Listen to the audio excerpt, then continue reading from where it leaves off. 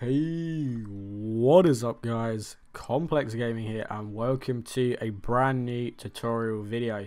Now as you can see from the thumbnail and the title, we're going to be showing you how to start breeding. Now this video is not for people who are advanced into breeding. This is more a starter's guide. There will be another advanced one coming out later. So first of all, with your breeding, what you're going to want is you're going to want a ranch block. Now to craft a ranch block, you're going to want a flower pot, a PC, and a piston. So how to obtain these items is pretty simple. For a flower pot, you're going to need 3 brick. You can obtain brick by simply getting a shovel and breaking clay. As you can see, you get 4 clay. Each clay will transfer into 1 brick. So you'll get 4 brick out of this. So just breaking 1 clay block will have enough for a flower pot. To craft a PC, you're going to want 6 of these aluminum plates, a redstone lamp, a single piece of redstone, and a glass pane. Now these aluminium plates are obtained by mining bauxite. So what we're going to want is you're going to get your pickaxe and you're going to find these just normally in the mine. So your bauxite, you break it, and then you're going to go ahead and smelt it. So we've gone ahead and smelted our bauxite and we have an aluminum ingot. Now from here, what we're going to do is we're going to put it on our anvil. Now to get an anvil, we're going to go here and I'm going to show you. You need 3, 2, and 3 to create the anvil. Simply just put it into the crafting table. And so in total, you need 8 iron ingots to create these. So once you have got your anvil and you've placed your aluminum block, center it, go away. What you're going to want is you're going to create a hammer. Now, hammers are simply obtainable just with a normal recipe, like so. Simply go into your crafting table like you would do, and I believe you do this. So you will need 5 ingots or ores or whatever you have that you're using. And then 2 sticks like a normal thing, you'll create a diamond hammer.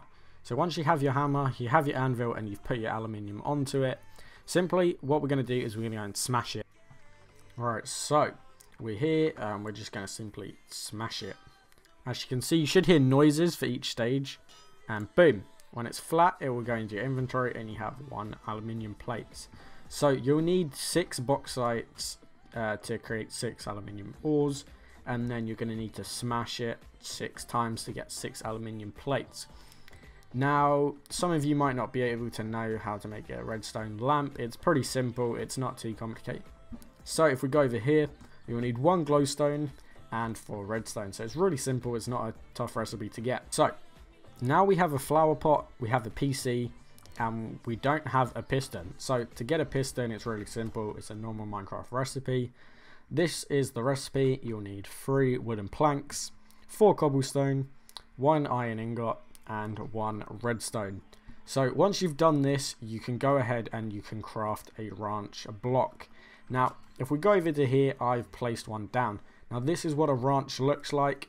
As you can see, there are no Pokemon in the ranch, blah blah blah.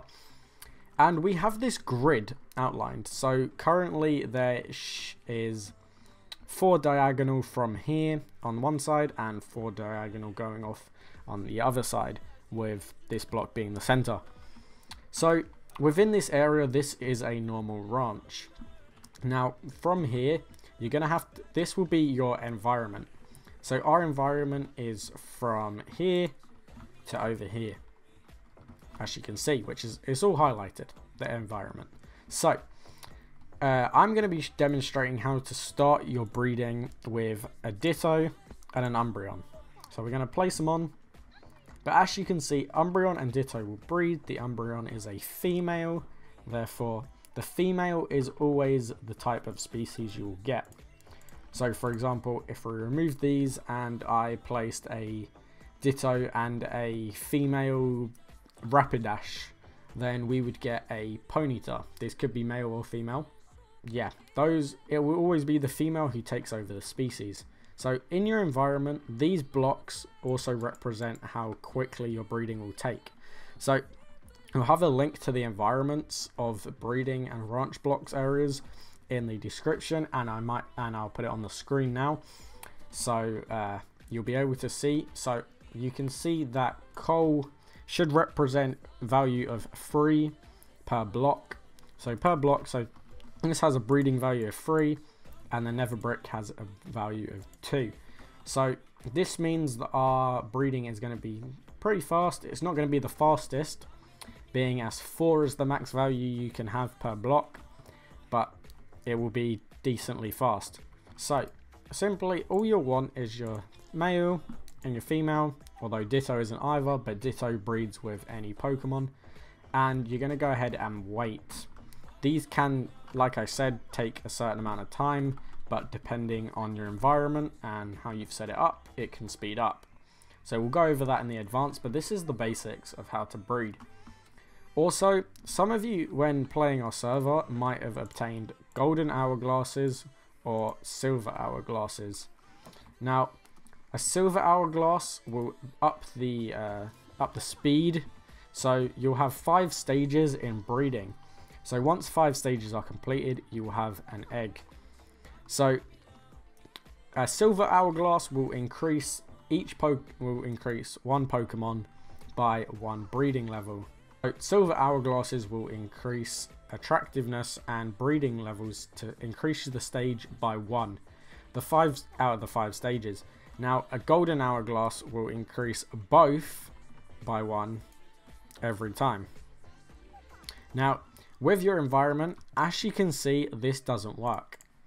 But that is because this is these 2 blocks represent dark only. Now we need dark and normal to sort a Ditto. Right, so now we've gone ahead and we've placed wool and cake. So the cake will have a value of 3 and the wool has a value of 2. So if we right click Ditto, they now have the right environment and they will both start to breed.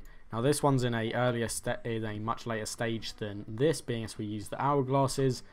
So the silver hourglass increases the stage by 1 to a single Pokemon, but if we use the golden hourglass, it increases both.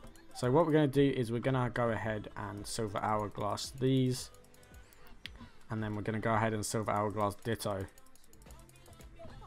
As you can see, we now have an egg which we can claim, and you can go ahead and run for your egg to hatch.